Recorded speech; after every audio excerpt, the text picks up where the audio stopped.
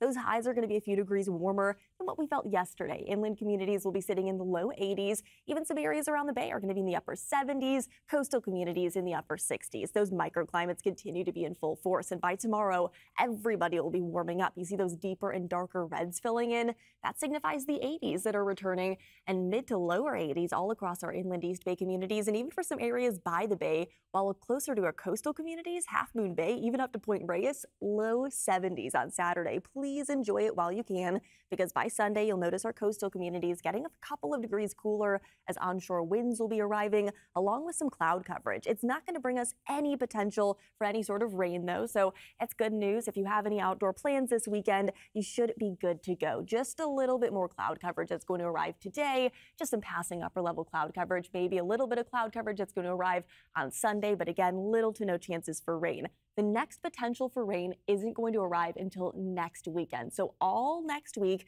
although there might be a few clouds, there might be a little bit of an up and down when it comes to our temperatures, little to nothing to talk about until Friday. There is going to be an atmospheric river, and a powerful one at that, that's going to be impacting the Pacific Northwest and Northern California from October 24th to the 27th. So keep that in mind if you have any plans on those days. I kind of just want to keep you informed, even though we are still about a week away from that next big rain event. Up until then, it's going to be quiet. It's going to be clear. Those temperatures staying at or below average all the way through the next 7 days. This weekend's going to be gorgeous. If you have any plans, I'm jealous. I hope they're outdoors and maybe even closer to our coastal communities. A beautiful beach day is ahead of us.